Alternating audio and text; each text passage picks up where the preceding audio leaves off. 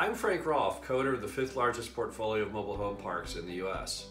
I'm going to invite you to come to the Passive Investor Ed 2020. It's going to be November 7th and 8th. And I'll be along with 16 other high-profile speakers describing all kinds of passive investing in real estate. We're going to be going over mobile homes and mobile home park investing. And here's 3 tips about the industry you may or may not know. Number 1, it's absolutely filled with fake news.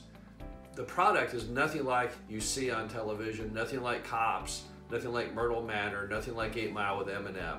They look more like actual subdivisions. So if you've avoided mobile home park investing, even considering it in the past, you need to stop that behavior because it's nothing like you think it is. It's all a stereotype. Number 2, in due diligence, you can absolutely nail the numbers for mobile home park, and that's because the mobile homes really never move. Our average customer length of tenancy is 14 years or more. So as a result, what we do is very, very stable and easy to project.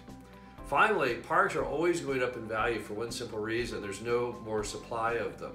Cities have not allowed new parks to be built for over half a century now.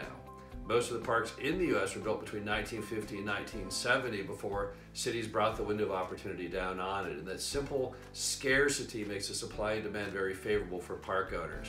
So I hope to see you on November 7th and 8th at the Passive Investing ED event, and I look forward to seeing you then.